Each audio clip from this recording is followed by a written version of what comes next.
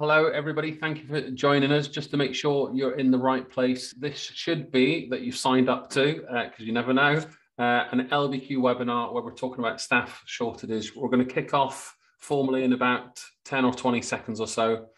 So just bear with us. I'm sure you're all Zoom pros. The chat box, your comments, your questions come to me only. So that just allows everybody to focus on the discussion. There's no slides. We're going to have a little bit of a talking heads, sharing ideas, those types of things. So if you're familiar with the Zoom, I'll just put hello in the chat box. There you go, so you can see where that is. So the messages come to me, and this recording will be shared, so it'll be circulated through the Eventbrite ticket page, and we'll stick it on our YouTube channels too. So it's just gone past 4 o'clock. I'm going to kick off formally. So welcome. My name's Ross McGill. I'm on Teacher Toolkit, a former school leader, a bit of a blogger, and I got a little small audience online where I like to kind of share lots of ideas. And when I'm not struggling with my doctoral degree, I am physically and more increasingly digitally in the schools supporting teacher training and trying to find out great ideas that make a difference to our teachers and to our young people in schools all over the country. I'm lucky enough to be joined by two experts still on the front line. So I'm going to introduce them in a moment. Now, if I just give you a heads up, I want you to introduce yourself, your role, and tell us something interesting about yourself that's not related to school. So let me just formally kick things off. The title of this session is Dealing with COVID Staff Shortage Issues. Now, in my former life as a school leader, managing cover for a secondary school in Westminster, London, 250 staff, 2,000 pupils, was a headache day to day at the best of times. Throughout COVID, I suspect it is a bit of a nightmare. And after 2 years of perhaps dealing with this, there are certain things that we can do to optimize and reduce margins, etc., make things a little bit easier. But how do you make sure that learning's still happening when there are fewer teachers to do the teaching? Looking at a few government announcements earlier today, the average is about 10% of staff absences at the moment. So it'd be interesting to hear what Sam and Alicia have to say in terms of their attendance patterns for staff. And like many schools across the country, we'll hear from Sam. St Bede's Roman Catholic Primary School has been hit with staff shortages as well, and their attendance issues because of the pandemic. And this has led to a variety of issues in and out of the classroom, whether it's widening learning gaps. We know people are focusing on curriculum changes and supporting pupils with their mental health. So I'm going to ask Sam to introduce himself first, and then we'll also hear from Alicia Shaw, who works at the Shine Learning Trust. So Alicia, if you can tell us a little bit more about the trust and how you're also dealing with the shortages, and then we'll get into the formality of going through a lot of questions I want to post and just to unpick some of the issues and some of the solutions that we've been dealing with. And then for people watching live, pose your questions in the chat box. They come to me only, and I'll ask them on your behalf. And we'll also talk about the wonderful LBQ software, which we're fortunate enough they're hosting this event and have brought us all together. And I'll talk about my experiences of using that software, as well as hearing from Sam and Alicia. So that's enough from me. Sam, can I ask you first, your role and something interesting and outside of education, what keeps you excited and motivated and looking after your mental health in particular? Hello everyone, I'm just going to move because the light sensor's just said that I've gone to sleep, so I'm just... Brilliant, there you go. I'm Sam, I'm Deputy Head, Year 6 teacher and Senko at a Catholic primary school in Newcastle, central Newcastle, just at the outskirts. Love my job. What's interesting about me outside of education, I'm a new dad, got a 6-month-old daughter who slept in her own room this weekend, so fantastic. The bags are slightly smaller today. And I'm also a Newcastle United fan, and that's certainly, I don't know if exciting is the right word, it's certainly a challenge over the last few months. Keep your emotions busy, but yeah, congratulations on becoming a parent. I suspect now you realise what real tiredness is compared to day-to-day teaching. Yeah. Right, thank you, Sam. Alicia. Hi, so I'm Alicia Shaw. I work at Shine. We are a charity based in Leeds. And our aim is to reduce the attainment gap between kids from low-income families and their more affluent peers, and we particularly focus on the north of England.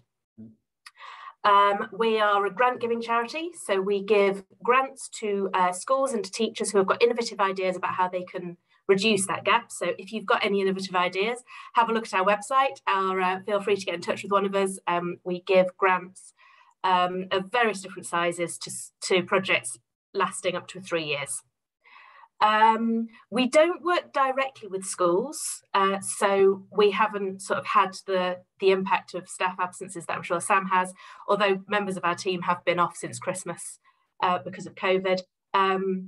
But we do hear a lot from the schools that we work with about the challenges that they're having and the delays that are happening to the projects that they're trying to run because of the challenges of staffing and attendance, kids' attendance as well, and parents coming into the school because of COVID. And something interesting about me, I guess that something that I do that I find really helps with my mental health is getting outside a lot, going for walks and sort of getting into nature. Fantastic. I thought you were going to forget that and I wasn't going to let you off the hook. So thank you, Alicia, for sharing that. I guess from me, having lived and worked in London for 30 years, I'm one of those that left the big smoke in the pandemic. So I'm now in Halifax, West Yorkshire. And I absolutely love the outdoors up here. So, you know, further away you move from the southeast, the more space. So my favourite word at the moment is diaphanous. And I think it's because I've been learning more about nature and planting lots of trees and all sorts of things and really enjoying the outdoors. Right, let's get into some formalities. So Sam, we'll start with you. What's the situation at St Bede? So tell us a little bit about the school, your demographics, etc., and how it reflects the kind of national struggle that all schools have been through, particularly the last 18 months. Yeah, so we are the West End of Newcastle, which is a real, I describe it as like a melting pot, really. We've got all sorts of different children from all sorts of different backgrounds. We're about 25% pupil premium, 25% English as additional language, got a higher than average amount of children on the SEN register. A growing number of pupils with autism. That's a bit of context for us. We're right in the middle of a council estate. We've got no green space whatsoever, which provides other challenges. And in terms of the picture over the last couple of years, it's been really tough. Our families have really struggled. Our schools really struggled. And as much as maybe we're okay budget-wise, it's taken a real hit over the last, particularly the last few terms, with absences of staff. We're a close-knit family, and then one of us goes down, we don't just suffer in terms of worrying about that member of staff being off, we're also suffering because that means cover is pulled. You know, your support staff is no longer your support staff, they're doing someone else's job. I think myself and the head over the last 2 years have been cooks, we've been cleaners, we've been caretakers, we've been in-men, we've been, you know, you name it, we've done it. Yeah. All hours of the day, and I'm sure I'm speaking to many people who are in a similar situation. We've had various outbreaks where children have picked up COVID and it's spread, and we've had, quite a few children off. We've had times where, we're waiting for PCR results, but we're feeling fit and healthy, but we can't be in school. We've had all of these things that everyone's going through, and it's been a real tough place to be. It's made everyone question whether what they're doing is the right thing to do. It's made everyone look for answers. I'm fortunate enough, I'm quite active online, and I'm looking around on Twitter to see what else is going on out there. But I know lots of schools in our area aren't as connected as maybe we are, and it can be a really lonely place. It can be an isolated profession at the minute where you're reading the press and teachers are getting a bit of a battering, and then you go into work and you're really up against it anyway. Part of a trust, Sam, your school? Yeah, we've recently joined a bigger multi-academy trust as part of the Catholic schools up here. The Newcastle sort of local authority kind of disbanded a few years ago, and so lots of the support that lots of local authorities might give, we don't really get here. You have to look privately for that, and when you look for private support, you can face different kinds of challenges and different kinds of hurdles. So yeah, we are part of a multi-academy trust, and we're starting to see the benefits of that now. As I say, we're only 6 months in. Right. So, I mean, I guess the earlier part of the pandemic, you could have quite rightly felt quite isolated as a staff body. In terms of the reminders of the kind of demographics you school, how many form entry are you in? One form entry. We haven't got a nursery, but we've got 210 kids from reception to 6. Okay, lovely.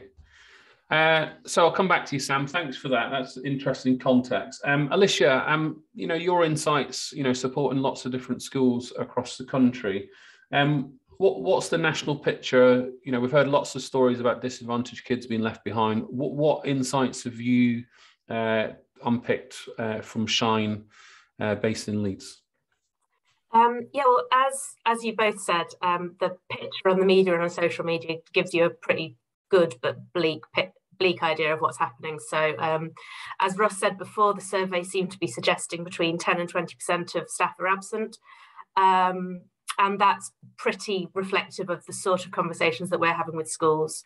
So, for example, I spoke to a teacher in a secondary school in Leeds the other day who spoke about the fact that they've got 10 teachers and 7 teaching assistants off due to COVID at the moment, really struggling to get any supply cover. And so that's obviously really affecting the learning of the children at their school, as it is having an effect on sort of thousands of children across the north. It's just an ongoing challenge, isn't it, with the lack of staff and the challenges with finding supply staff. And we all know that it's resulting in children potentially having to be sent home for online learning, or schools having to combine classes and year groups so that they can teach the children.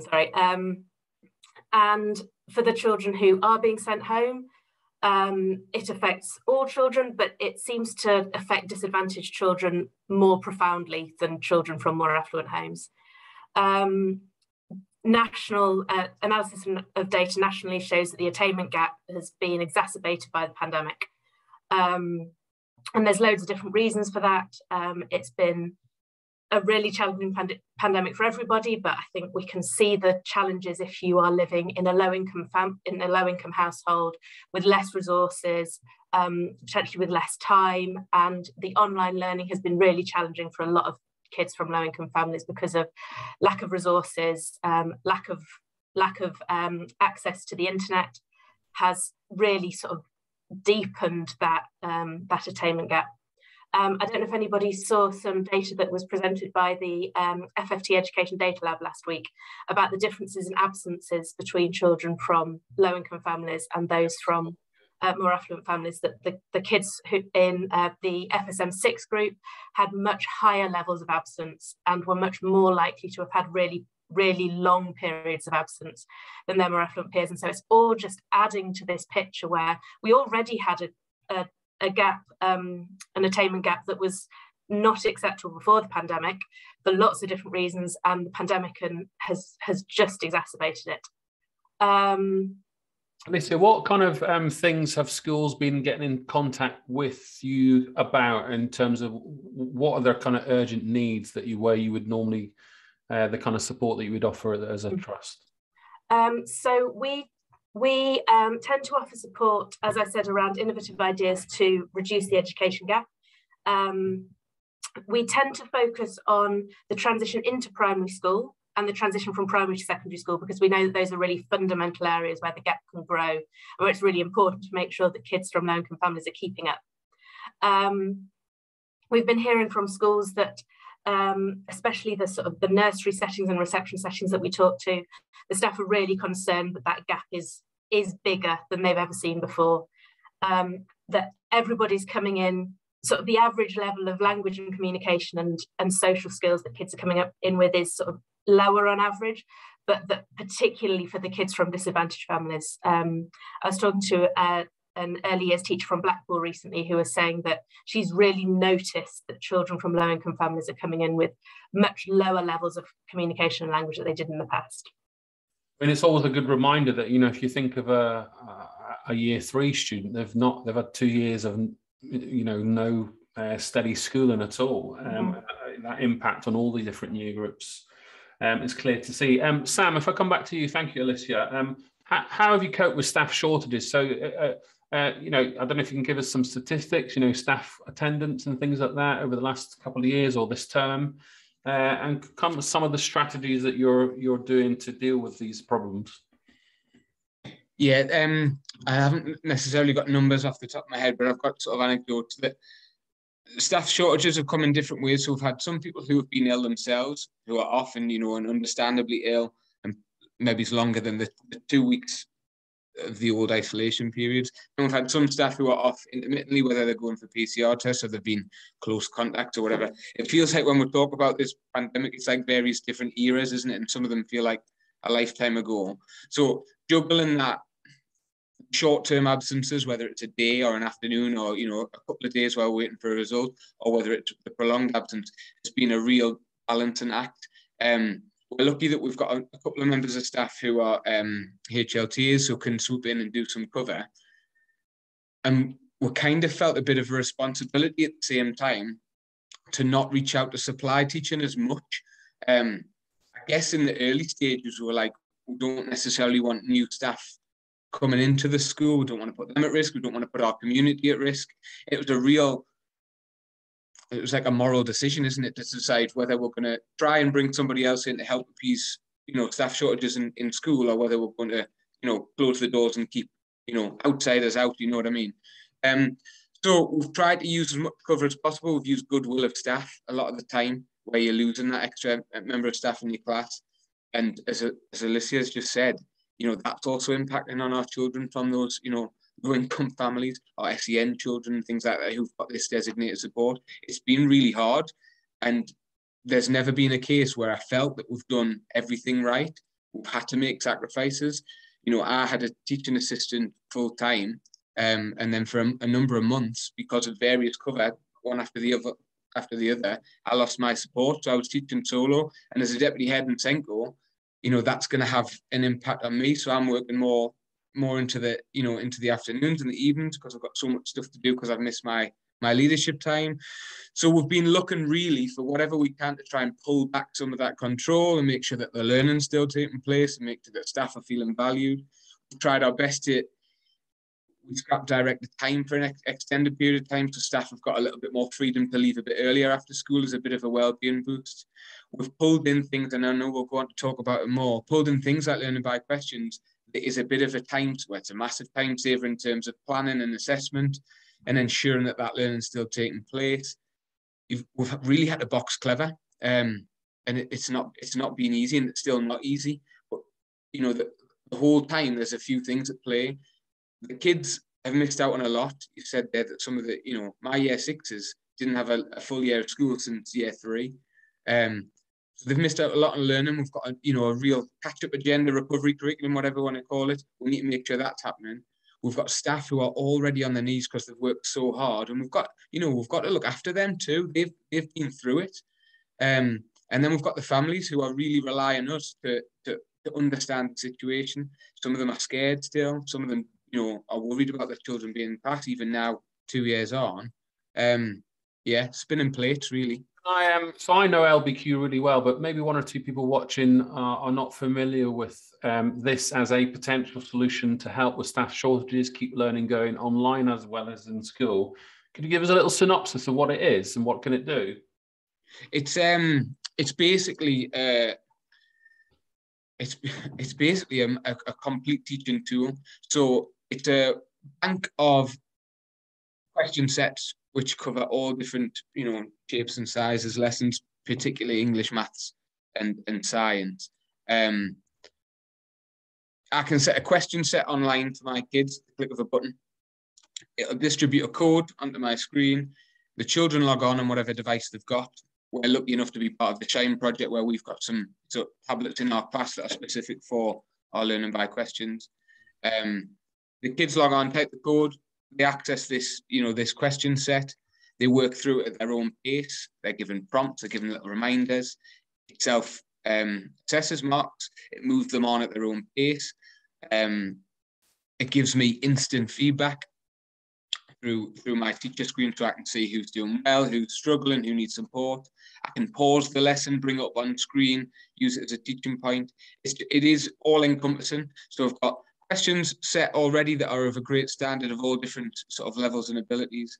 I've got access to the kids on a one-to-one level, and then it's got that instant feedback both for me and the kids. So I know LBQ. It's a fabulous bit of software. I think the best thing is, one, it saves you marking. Two, it really holds kids to account and helps with their learning journey. And that immediate assessment that you get as a teacher on your dashboard is just fabulous. I know there's LBQ kind of staff in this session watching. Maybe they can correct me, but last time I believe 60 to 80,000 questions on their database. I think at least, maybe might be one or two off, but it's a phenomenal resource. So if you're not familiar with it, do check it out. Sam, what's pupil attendance been like for you at St. Bede's? And although you've used LBQ to support that and many other things, what's been your attendance like throughout the pandemic? There was a massive day last Friday where I had a full class for the first time this year. Right, wow. Which just sort of illustrates it, and it's kind of the theme throughout school. I know the figures that Alicia was talking about earlier on were definitely dipping near that that national figure. I would say at its worst, classes have had up to 16 children off.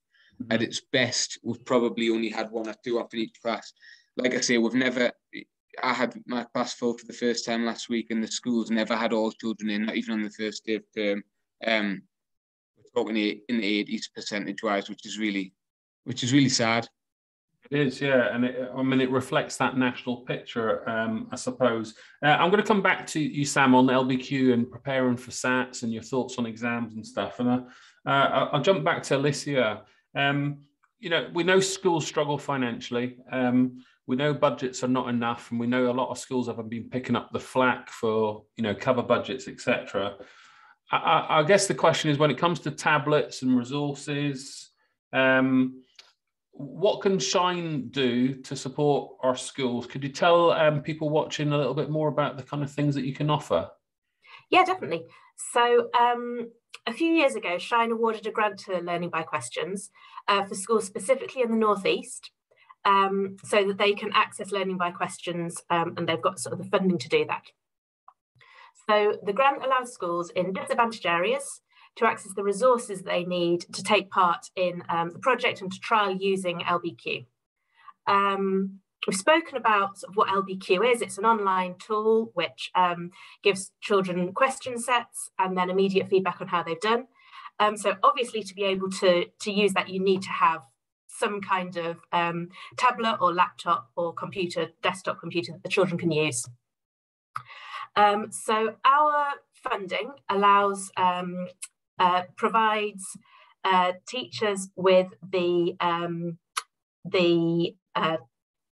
I think they're all tablets, aren't they? Sorry, they're all tablets, and that pupils can use, and they provide some of the funding towards the LBQ subscription as well. So there's 7 slots still available for schools in the North East to have this funding, so that they can trial LBQ, they get all the technology that they need. And so, yeah, get in touch with Alicia. School need to think, right, I can get some money, and when's the deadlines? Yeah. What do I need to do? Where do I need to go? Any links, anything like that you can share? So you need to get in touch with not Sam Keys, but Sam Wainwright, who currently hasn't got his screen on, but you can get in touch with Sam, and Sam will be able to talk to you about whether or not you meet our criteria, and how you can move forward with that.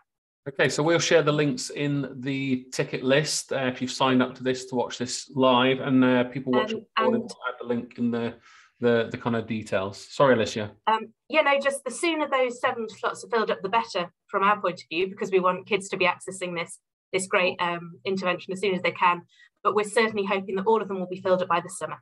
So, so there you go. So get some funding and some devices. Fantastic. Thank you, Alicia. Sam, I'll come back to you. costs for schools, managing your budget, my life as a kind of school leader and then evolving into a blogger, seeing all these resources come my way and all these ed tech solutions for years. And then obviously through the pandemic, there's been an explosion of them all. We've all got a good understanding of how much they cost and what value they have. And obviously we want to use things that we know will make a difference, etc. I guess lots of questions. How does LBQ compare to other things that you use? The things that kids are logging into daily, and is it good value for money? Yeah, I'll start by saying just quickly that Shine project, it was a revelation for us, and it was so easy to go through the hoops that we needed to go through to get on board with that. So definitely, if you're in the Northeast, not too much paperwork. No, not at all. And we haven't got time. You know what it's like. Our inboxes are full of, as you said, all of these solutions that are going to be the game changers, that are going to save our time, our money, all of this sort of stuff. Yeah. And ultimately, if it doesn't stick, it's not going to work, is it? And if it costs too much, we can't afford it. Yeah. So learning by questions, and again, I don't work for them. I'm just an advocate. I started, like many people do with learning by questions. I saw Mr. Booth on Twitter years ago telling me that it was brilliant. I did a little trial before the SATs one year. The kids loved it, so automatically there was buy-in from them. It was saving me loads of time. It was getting me away from that photocopier, so I decided to sign up. And just as it happened, as I was going to sign up, the Shine project had a space, so we went for it. You try all of these different products that, like I said, claim to be the next big thing. This is the cheapest of the products that we've signed up for, and it's had the most impact.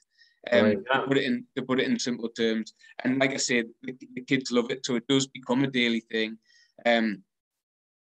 Like I've said before, it's saving me time, it's saving the school money, and it's really led to some great gains with the kids. Yeah, have you found yourself, where you've had to, collapsing classes and team teaching, or in the hall, the usual scenarios? Yeah, there's been different setups like that. There was one scenario where I was waiting for PCR results, and I was absolutely fitting well, fine, but I couldn't be in school. But I knew that I needed to teach. It was a fractions lesson. I needed to teach something before I came back to school the next day or the day after, whenever these results came. And I knew that I could have learning by questions on. I could set the question set from home. I emailed the code to my teaching assistant who was in the class. She ran the lesson. I had the data, so I knew that the next day that my lesson was fine. At one point in the pandemic, I wasn't allowed to see books for 72 hours or something like that. I had to be quarantined because of the various rules going on. Yeah. And then I was like, so I'm teaching this lesson on Monday. I don't know how they've got on until Thursday, but I've got to teach Tuesday and Wednesday in between. You just have to change the way you do things, and learning by questions let us do that, because I had that instant feedback. And I could plan accordingly. Are you now in a position where all your kids have access to a device, at least in school? We're not the whole school. We're in a lucky position where we've got lots of devices, but because of the learning by questions devices that we've got as part of the Shine project, my class have got them, all through the day, every day, which means that if, sometimes you plan to use learning by questions and that's going to be the main part of your lesson. Sometimes it's like, on my days, they've flown through that task. I need to give them more. Learning by questions is there, and the tablets being there has been great. Sometimes you have some children that maybe need something slightly different, and learning by questions has got that in a heartbeat. Saves me having to go to the photocopy for another task. One example was when I did start the fractions topic. I was doing this lesson on equivalent fractions, and I sort of did my introduction as I've done for however many years I've been in year 6, and I had many blank faces looking at me, and I was like, hang on a second, what's going on here? And one of the children says, what are those numbers with the line in between? And I said, do you mean a fraction? And I said, yeah. And I said, and I stopped for a moment and I thought, right, their last full year in school was year 3. Well, they will have had fractions introduced in a basic level. Yeah. Year 4, they left halfway through. Fractions hadn't been taught. The year 5 teachers ploughed so much effort into the basic skills that fractions probably been scraped or missed off. Some of these year 6 kids hadn't seen what a fraction was. And I had this worksheet that was year 6 level equivalent fractions. And I thought, well, I can't give them that. Yeah, well, my son's in year 6 now, and I know that, he's one example of millions of kids, but he loved maths, but he's a bit maths averse now, to be fair, because of that routine being destroyed in some respects. I guess on the question of preparing for SATs and things like that, Sam, how are your year 6 you know, let's ignore the thoughts about SATs and all that. You know, what you're doing day in, day out to just get kids in a better place, and, you know, that SAT preparation, etc. What does all that look like? I'm a massive advocate of not making schools SAT factories and not plowing papers into them every 5 minutes. You know, yes, they need to see what they look like and be comfortable with that before it gets to May, but I'm all about giving them that experience in a nicer way. So the fact that the kids love learning by questions and love being on those devices and love having a go, it means that I can sort of drip feed practice without it being, you know, that formal sitting down answering a test paper type thing. We've got SATs boosters that we're having a breakfast club 3 days a week where it's voluntary and the kids come in. We use learning by questions for that. Really nice, friendly environment where the kids enjoy being there. Yeah, we'll try to give them as diverse an experience as possible without, you know, plowing past papers in front of their face. And give me a sense of kind of your general staff. You know, I suspect staff are exhausted, but I know teachers as ever are always up for the challenge and go above and beyond. What's the mood on the ground in your school? Yeah, we're a real team. I'm really lucky to have the staff that we have in school. Everyone's chipping in, everyone's helping out. Interventions are happening, you know, all over the place. We're not doing it for stats, we're doing it for the kids. We're doing it for the kids to be ready for their next step on their journey, which is high school, really. We've got a real understanding that lots of the kids in our area have possibly suffered more than others, in that, you know, we have got lots of low-income families who didn't access much through the first lockdown, needed devices sent to them that maybe took a little bit longer than they should have done. But that's, you know, that's by the by. But yeah, there's a real atmosphere in this school that we're a community that, you know, the kids come first and we need to do all we can for them. And often, you know what teachers are like. We often put others before ourselves, don't we? At the expense of our well-being. And we'd never make that a directive to staff, but it's definitely what they're trying to do. I'm going to bring Alicia in, but Sam, I'm going to come back to you and ask you just for just general well-being things that you've done to support your staff. But Alicia, you're aware of what St Bede's is doing with the funding for LBQ devices. You know, maybe not saying any names of particular schools, but could you just give us a general picture of what you see from your side in terms of how other people have used your funding, how they've deployed resources, how they're dealing with the same challenges? Do you mean specifically with LBQ or just general things that you do with Shine, but, you know, maybe you've got one or two LBQ examples also, but not in particular, but if you have, then even better. Let's say about LBQ. So actually, before I took the job at Shine, I worked for a charity called the Institute for Effective Education.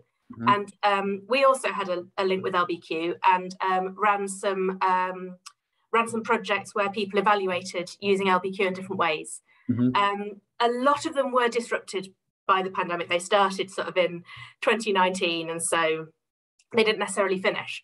But people used it in lots of different sorts of ways. So some people used it specifically to target the transition, to make sure that things were consistent between schools. Some people used it as sort of making sure that once kids got to year 7, that they knew where all the kids were and where the gaps were, and the kids from different primary schools could then be sort of caught up if they hadn't done a bit, or made sure that everyone was engaged. So it was used sometimes for transition.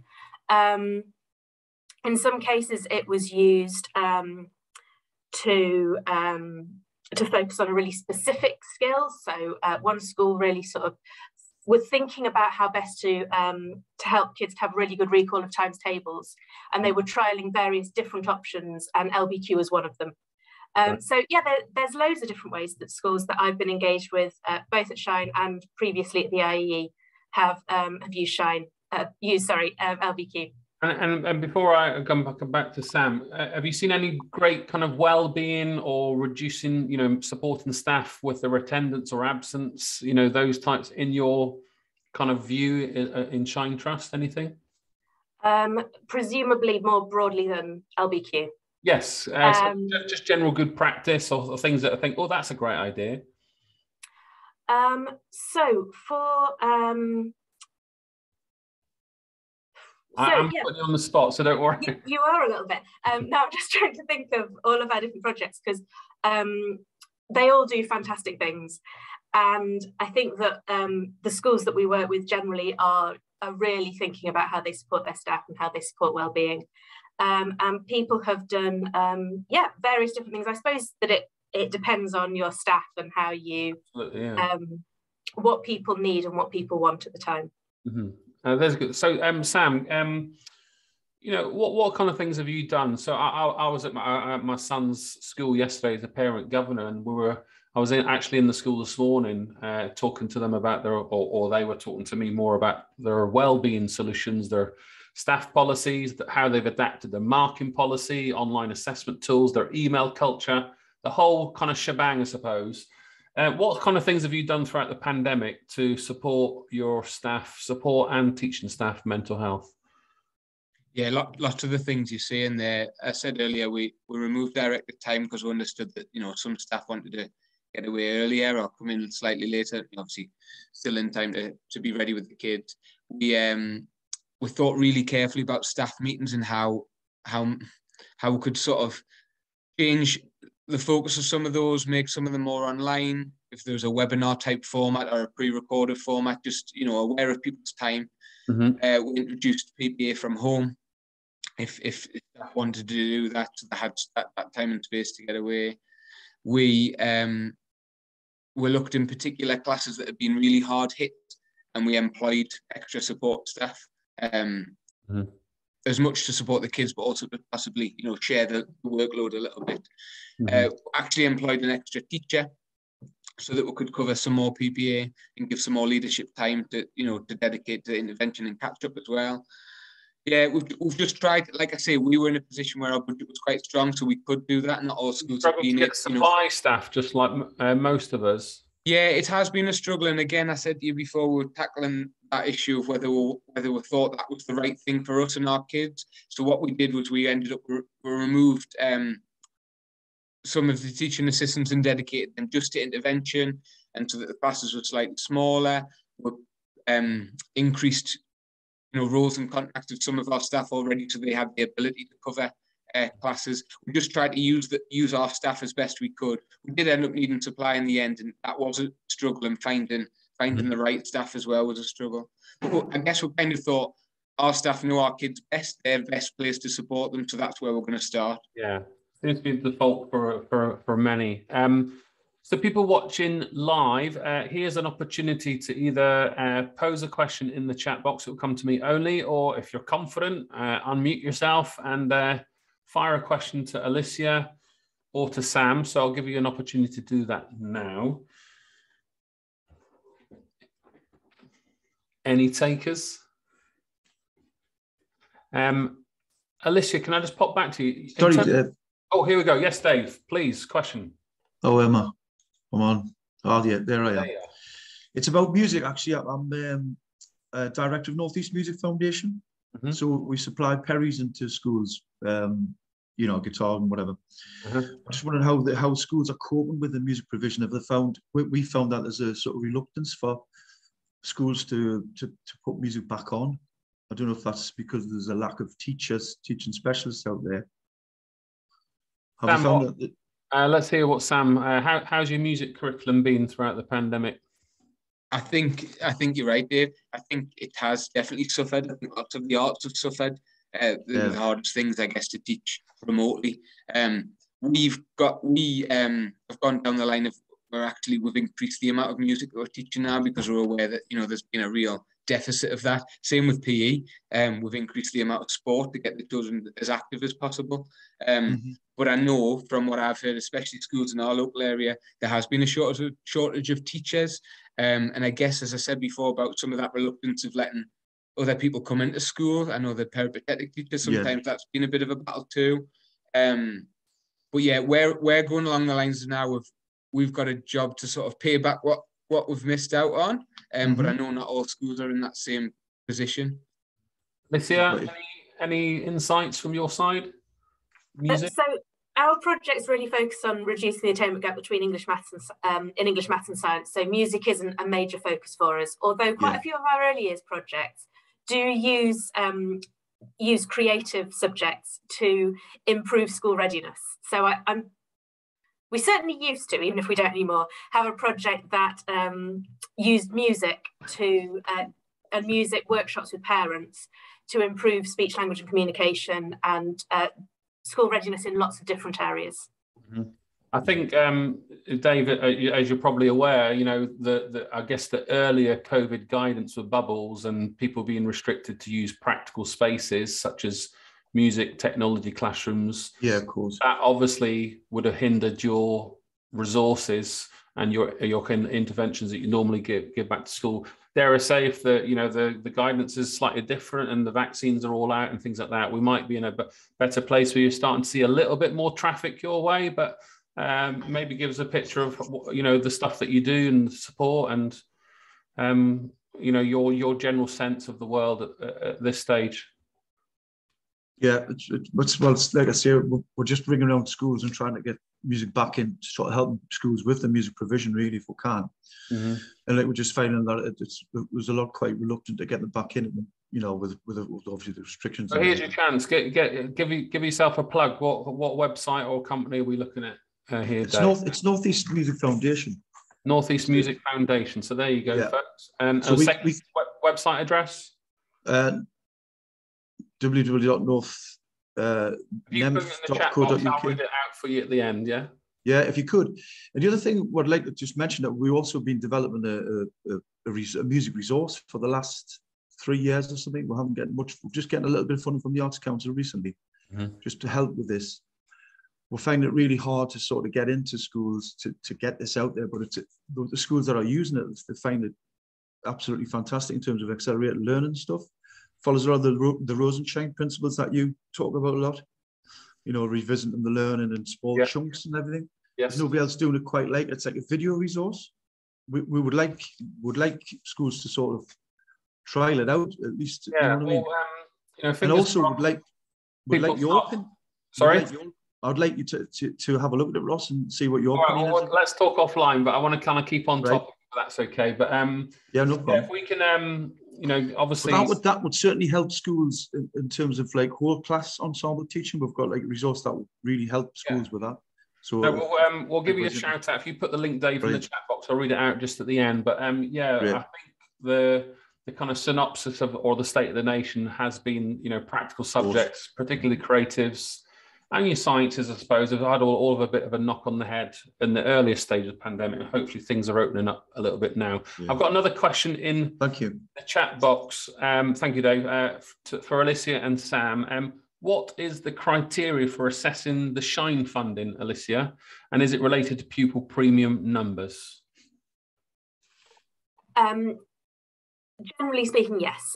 So our remit as a charity is to improve outcomes for children from low-income families. So the projects that we fund are nearly always working in schools which have higher than average pupil premium numbers.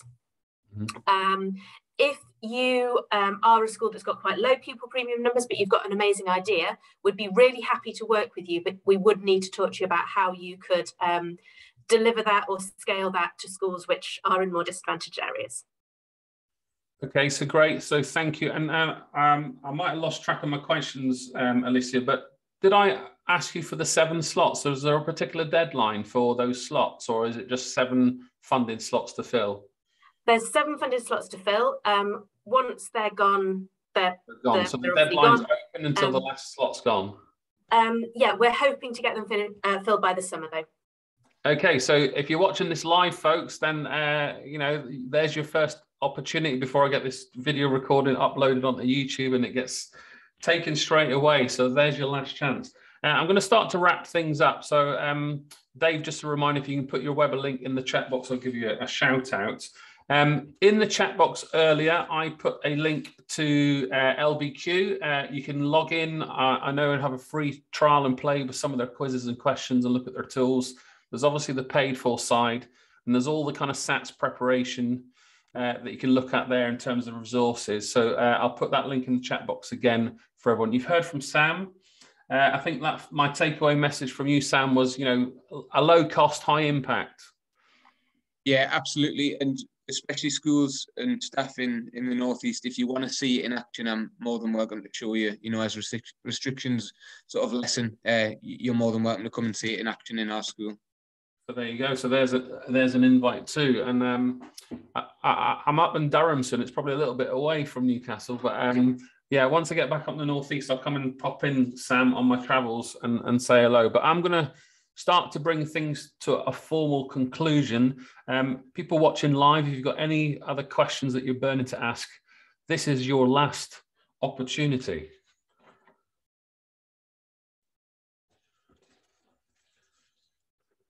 Okay, last chance. All right, so I'm going to wrap things up.